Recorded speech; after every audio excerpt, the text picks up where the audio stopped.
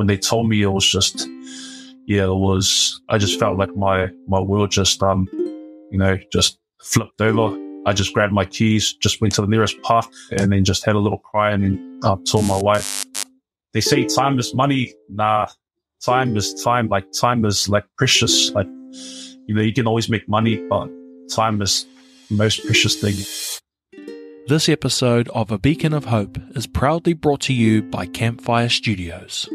To find out more, visit campfirestudios.co.nz. 2, 3, 4.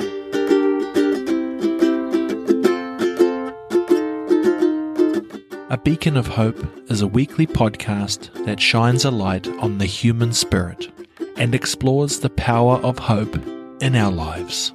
Join me, Will Fleming, as I talk to people from all walks of life about where they find hope and how they use it to navigate life's challenges. Be good, be safe, and be happy.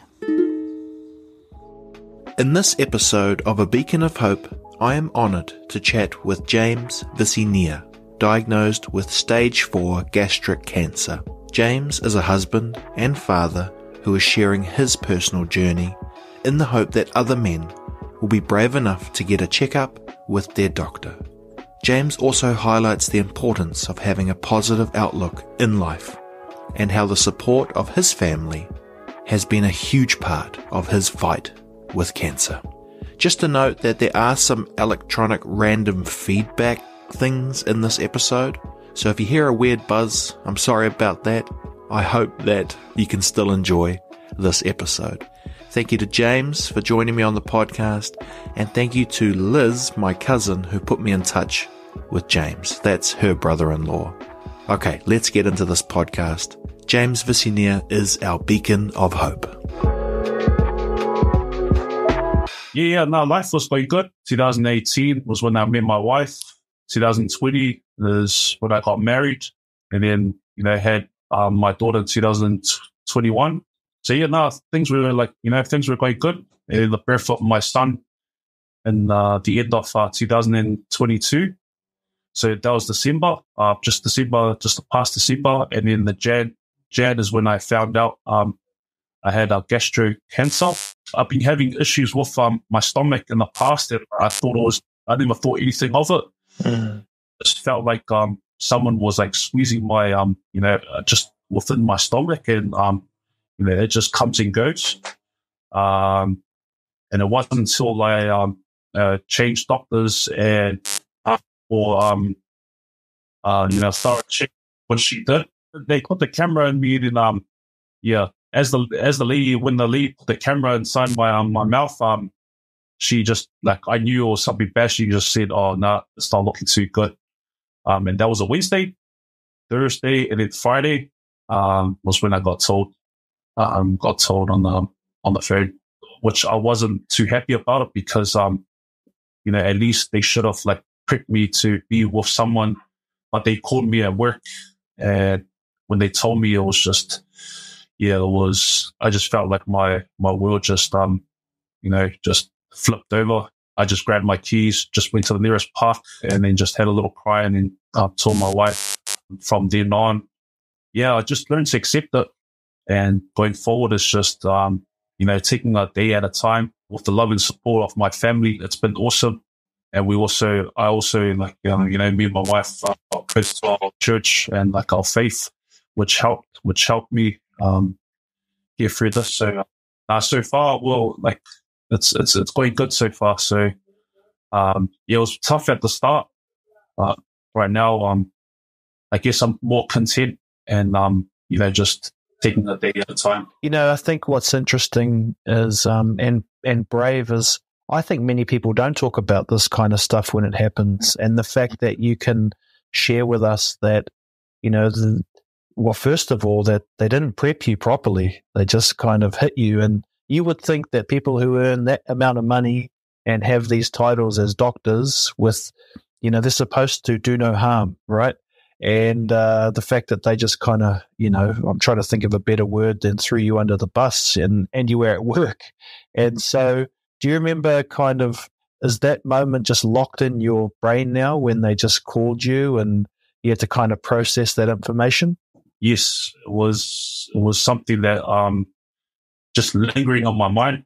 But right now, with the good mindset that I have, I just learned to just move on. You know, it would have been nice if if they said, like, hey, would you like to come in and then we'll talk more, or do you have a whole person with you? And then that would have been, I would have accepted. But just the fact that because whenever a doctor says to you any sort of cancer, you're mentally break down. It just feels like your world's coming down. Like as soon as you hear cancer, so yeah, that blew that surprised me. Yeah. And at the same time, I wasn't happy with like at least prep me, or like just say have someone there to be my support. And was your wife your first call once you'd had that moment in and what was that conversation? I mean, well, there must have been a million things in your mind making that call. My wife was being strong, and she was just telling me, we'll get through this. I called her. She was visiting her parents, so she was in the room just changing my son. She must have after changing my son, she went into the front, and her sisters were there. Her sisters knew like something's wrong. Yeah, so yeah, no, it was tough at that time. I immediately thought about my kids. I thought about my kids. Like, man, I just started my family, and this is it's hit me, and I was just worried about like what's going to happen if I'm not there. Like, who's going to support kids in my family? So it was tough at the time. I guess the thing I want to ask you, bro, is like, how have you remained hopeful? This is the topic of this podcast. Is hope seems to be something that most people are like, oh yeah, I'm optimistic until that really heavy stuff happens, and then it's like I'm trying to get a sense like what things did you lean into more? You mentioned kind of church and stuff like that, and I'm also trying to find what are the things that you've found helpful for those other people who might not get a phone call and they're going to suffer the same. They've already got the bad news and they're taking a double hit, So like, I guess what are the things that have been really useful for you as you have gone through this, up and down ride? It's just having a good support crew. So yeah, the first 2 weeks, I shared my tears with my wife. I showed my vulnerable side, especially for us guys. We try to be prideful, strong. Yeah. And you have to be vulnerable, and you have to let your partner or like someone close know what you're going through. So yeah, well, I was just that those first 2 weeks was just tears, and it was tough. But then like as those 2 weeks went by, I just learned to accept it. I guess anything in life, good or bad, ugly, whatever, you just got to learn to accept it and just move on. And I guess if you don't accept any anything in life, like good or bad, like I said before, you're not going to move on. You probably see on my social media. I wanted to share because I know there's a few people out there that like they don't want to share their news, or they don't want to share what they're going through. But for me, it's just to give a sense of hope for those that are going through what I'm going through. Yeah. It's good to share, because then you inspire the other ones that are going through what we're going through. It gives them hope.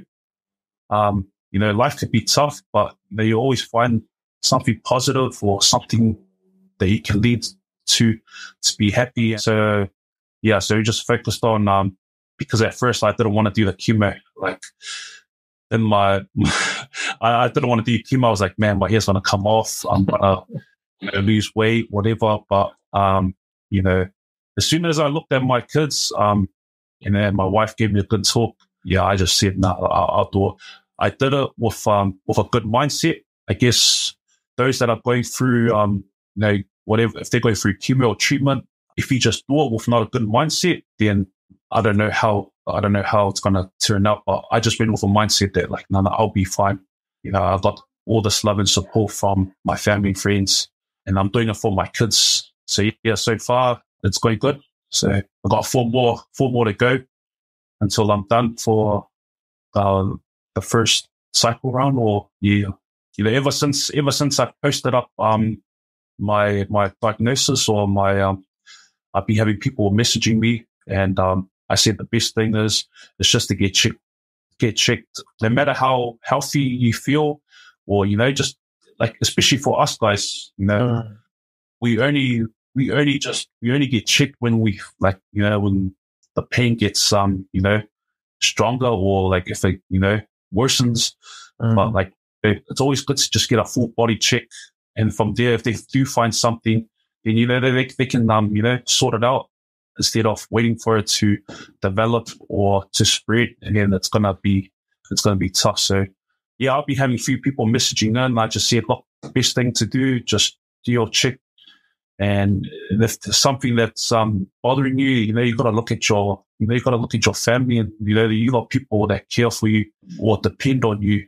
That you should just go forward. So, did it surprise you that those people around you really?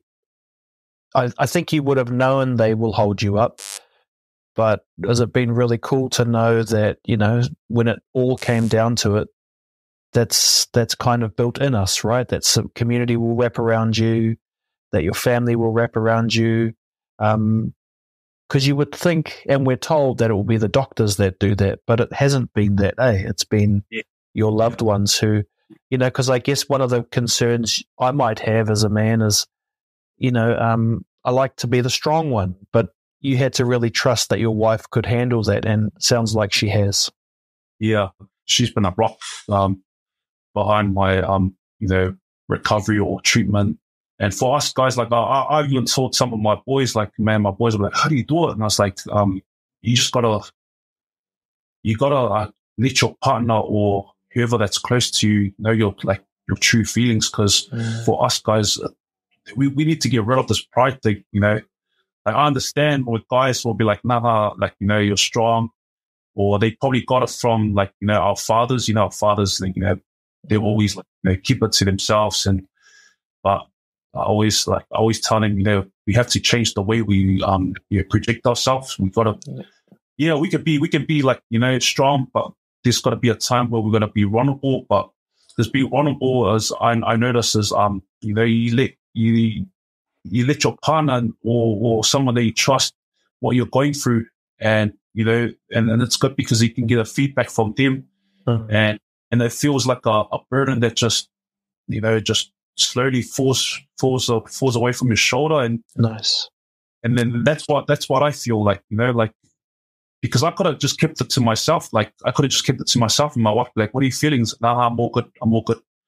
I'm safe. Like, but really, when she walks away, and like, you're in pain, and because you're not opening and being vulnerable. So that's one thing that I've learned to share with the brothers. Be vulnerable, but make sure you trust them.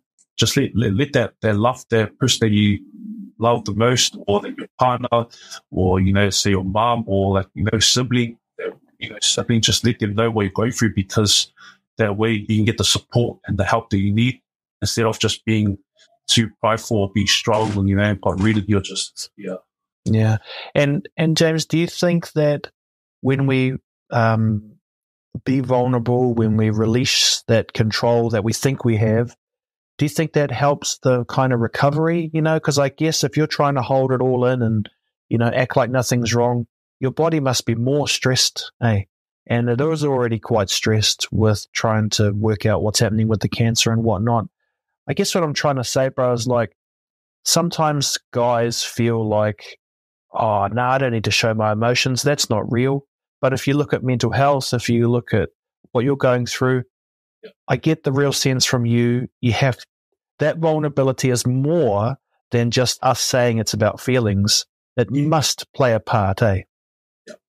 And it does. And it's like, like when you hold a baby and the baby can feel your energy, what's the baby going to do? Just cry.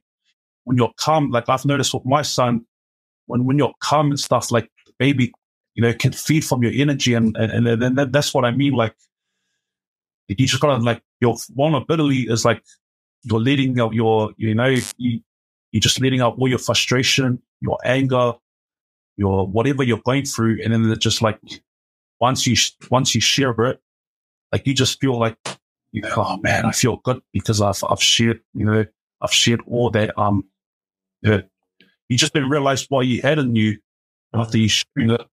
And then after that, is what are the steps to be better? And then, so now your mind's clear, your body feels less stress. And then now it's like, what's the steps to being better?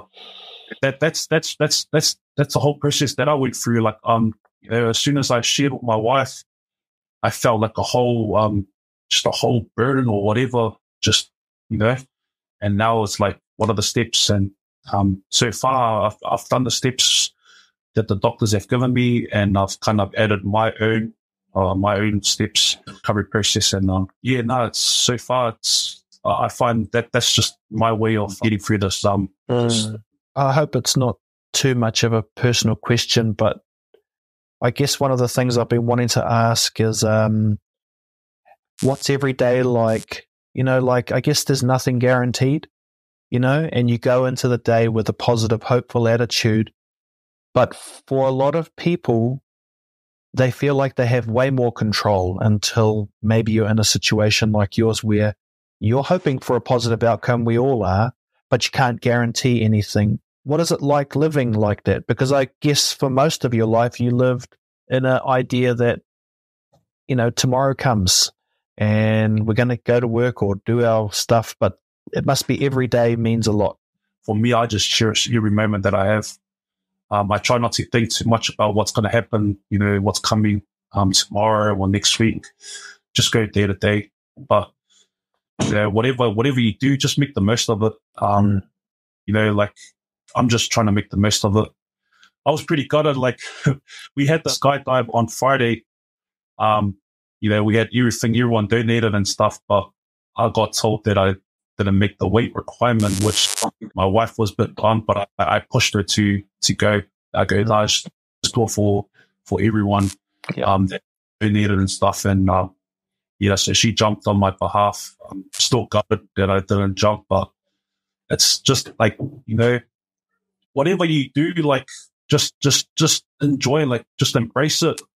Even if you're going out for coffee and stuff, like, just make the most of it. Like, and that's life, life can be so good, and then something like this can happen, and we all tend to be negative or just be down. But I never think too much about what's coming my way. I just think about the present. Are you different to before your diagnosis? Do you think there's things that you stressed about that you wish you hadn't? And I guess, what's your message for those people who, because I kind of feel like, how do we see through your eyes so we all can get a lesson to be like, today's a great day. Go and make it the best. Even for me, like, it's not like I sit here thinking that I've got all my stuff on lockdown. I'd like to be more patient, but it seems to be something in us where, you have that unique window which allows you to put the correct things in order. Does that make sense? Before my diagnosis, if I had to talk to myself, I would have just told myself, hey, man, you need to calm down. Like, I was more thinking about working, just providing for my family. I was more like, honestly, just thinking about work too much. But this time that I've been, been away from work, is that, you got to make the most of, time is more precious. We could be thinking about our business, whatever, but then we don't have the time that we have with our loved ones. That's, I'm just, so blessed to get that time. For those that are going through, like the question that you asked, just make the most of the time. Don't let work or outside thing consume your life. Because we have to, like, in a way, we have to work to provide, but sometimes just take a day off, spend time with your wife, your family, go have a coffee, or just go do something. We work so hard that we come home and then we just, like, it's the same thing: eat, rest, and then back to work. But that time's gone. Yeah, I've got asked this from a few of my friends and stuff, and I'm like, man, like, yeah, work is important, but time that you have with your loved ones is the most important. Make the most of it. People just pop in to go see them. Work is always going to be there, but you just got to, like, here and there take some time off, and that's more of just resetting your mind, your body. And then you go back to work, and then you'll be like, "Man, I'm so glad I've took that time off." So, yeah, I just said, yeah, just make the most of time. They say time is money. Nah, time is time. Like, time is like precious. Like, you can always make money, but time is the most precious thing. And I think that's part of why I wanted to chat with you, because I think people agree. It's just we don't take it seriously. We trade in that time for other things, and I guess we're both here today to, say, yeah, man, that's important. And it's like you said, time is time, and can always earn money, but for some reason we don't think that's true. And for you to, come and talk about this, I think will remind a lot of us that we got to get busy living. So a little bit about the jump. So the idea was to raise money, and that you were going to jump out of a plane. Is that the kind of general idea? Yeah. So all the funds and all the donations go to Cancer Society. So yeah, all the funds. But yeah, like, just jumping. I wanted to. My wife was the one that sorted it out. She just. It was funny how she told me we were just going. And she said, "Oh, we're done a page." And I was like, what? So what are we doing? We're going to be jumping off the plane. And, like, man, I was so looking forward to it. I was so gutted at the same time when I got told that, I was over the weight requirement. But then again, I was so proud of my wife. Like, my wife was just telling me that, it was scary, but she had a reason to do it, and she did it for me. And yeah, I'm just so proud of her. And yeah, it was just more of, like, stepping out of your comfort zone. Like, I know what I'm going through, or others are going through, like, a lot tougher than me, or but it's just pretty much just showing people, man, like, whatever we got going on in our life, just make the most of it. Like, not very nice, because lots of us Pacific, we weigh a lot. We've got big muscles and whatnot.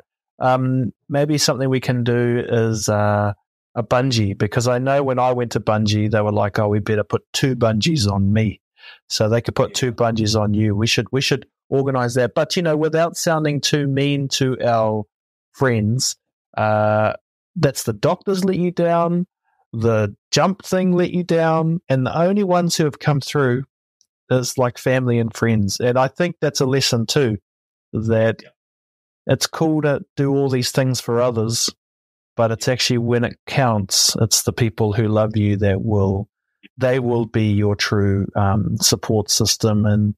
But you got to do your part too, I guess, is what I'm hearing from you, which is be brave to go get checked.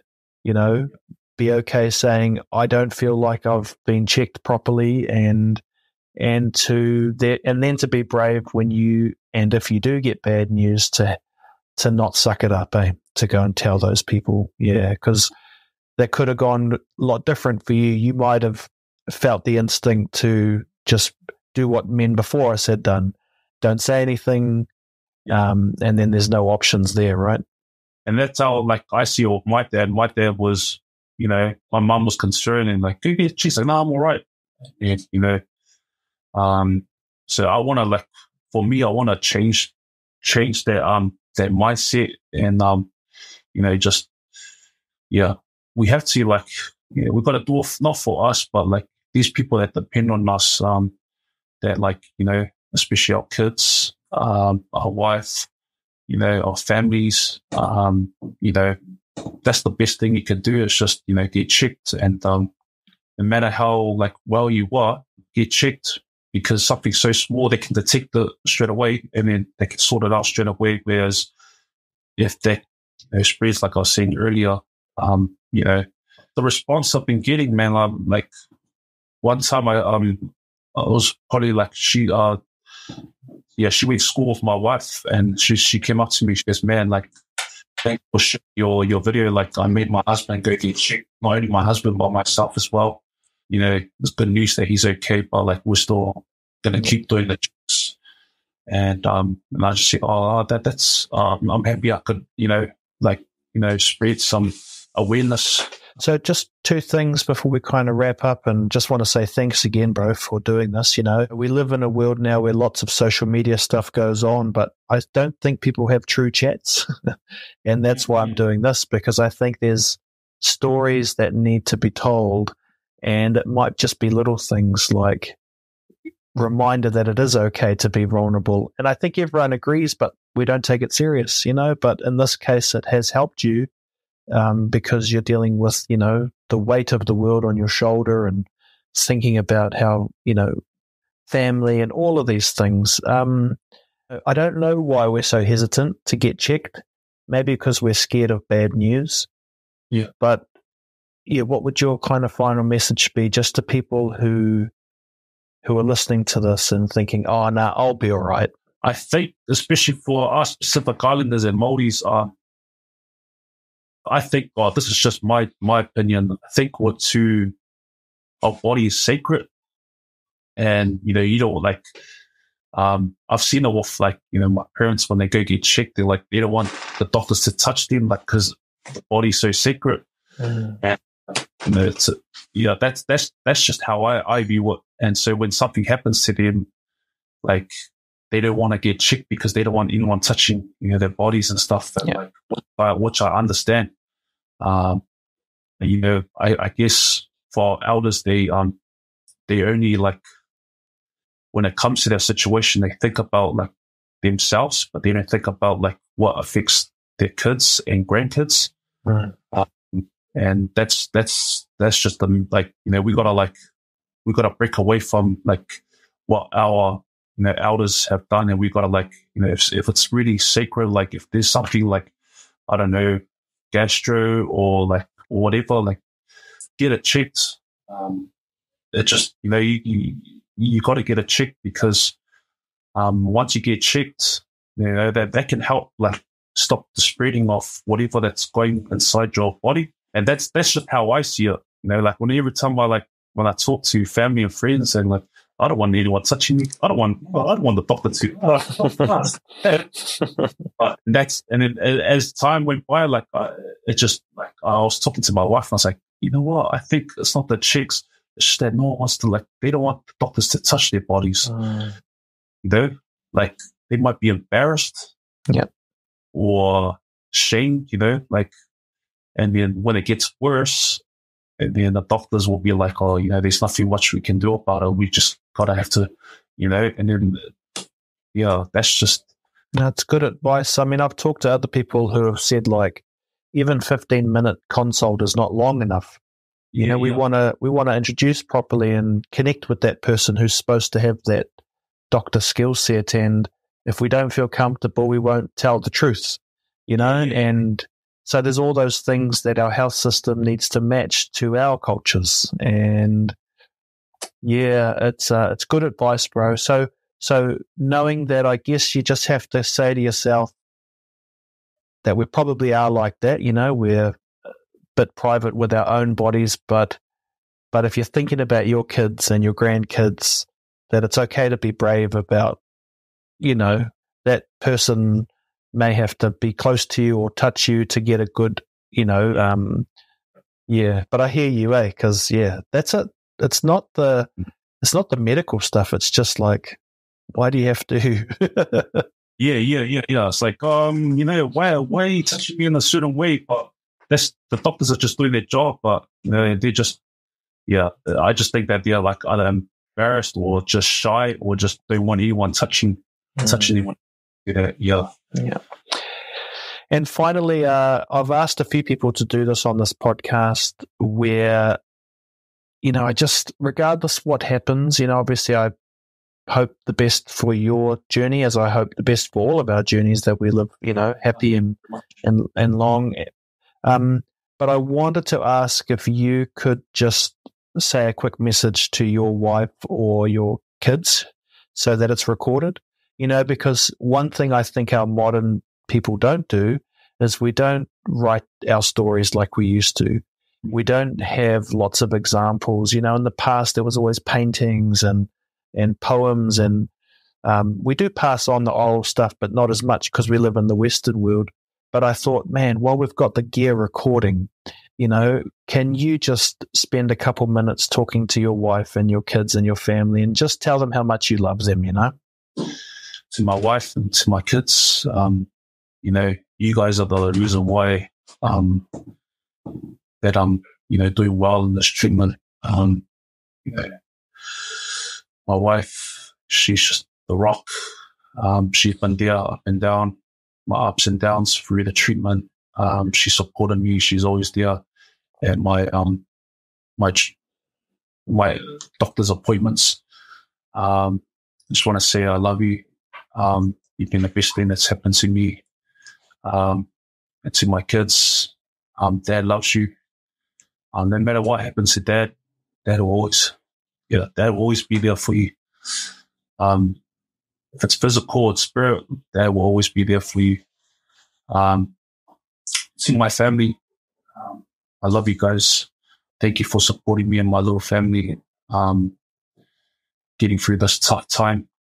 I'm just, in a way, it's a blessing that this happened to me, because I think my life that I was living before, I was trying to live a fast life, and now this is kind of opened my eyes and seeing life in a different perspective.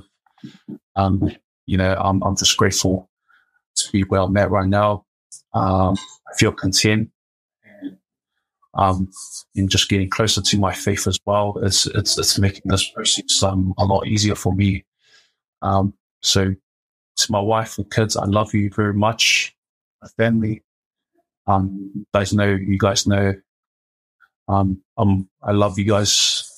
I appreciate everything that you guys done for me. But yeah, I'm happy, and I can't wait to do stuff with you guys. Yeah, bro. I mean, it feels weird, because that's not. And I say it to every guest, I don't want that to be read as if it's a goodbye, because it's not. You're in this, and it's the battle, and you're up for that. But I just think we got to also be brave enough to capture that. And when I do that with people, I think it makes them think, maybe we should do more recordings, some little daily stuff, because none of us know what's going to happen tomorrow. And I think that's the message, is that we all think we do. And you get a unique window to share with us about the realities of life and how important it is. So I guess just want to say thanks again, James, and maybe if you're okay, let's keep in touch. I want to know if if it's a good or bad, like your family, we wrap around you, and we can do the same on the podcast, because there are lessons for people to live life, the gift that we've got. And yeah, man, I don't know. I get a strong feeling we need to get you on that bungee. If they're not going to let you on the plane, then we're going to push you off the bungee. Yeah, no, that's what I want to do. Yeah, I want to do bungee. I had messages so I sent put it on my story, and then they were like, "So what's next?" I'm bungee jump now, because I'm just gutted that I couldn't get to jump off the plane. But yeah, that's probably next in the cards. But yeah, now like what you said, I just want to thank you for giving me the opportunity to be part of your podcast. Thank you for the chats and stuff. I feel like it's the more I share with people, the more it gives me hope, and it's just I really enjoyed our chat today. Hopefully the things I've said can inspire those that are going through similar to what I'm going through. I would love to have a catch up with you. Yep. And just let you know what the updates and stuff. So I had my halfway through. So this will be I think my 8th or 9th cycle. But on my 6th cycle, now things are looking good. My tumors have come down. Before my last cycle, I'm going to have a CT scan, and they're going to compare from halfway to the end. So yeah, I'll like to, you know, I'm happy to be part of your podcast. And Awesome. Thank you again, Bo. And it's nice to chat with you, and I look forward to more chats. And keep being hopeful as we all are for you, and strong, and live life, and we'll catch up soon. Yeah, no, cheers, man. Thank you, man. Thank you for the opportunity. Much love, and hope to we'll keep in contact. Absolutely. This episode of A Beacon of Hope is proudly brought to you by Campfire Studios. Campfire Studios is an impact-led organisation amplifying the voices of Māori and Pasifika communities via podcasting and video content. To find out more, visit campfirestudios.co.nz. 2, 3, 4.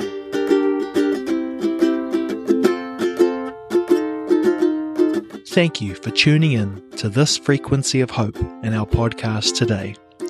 If you found value from this episode and want to hear more, I would love it if you could follow, subscribe, and rate our show. By doing so, you will increase the frequency of the Beacon of Hope. So if you're listening on Apple Podcasts, Spotify, or any other platform, please take a moment to hit the follow or subscribe button and leave a rating and review. I truly appreciate your support and feedback, and it helps us make our podcast even better. Thank you. Be good. Be safe. And be happy. Yeah. Sounds like that song, doesn't it? Be happy. All right, Mama, Yeah. we stop there, right? Yeah, okay. All right.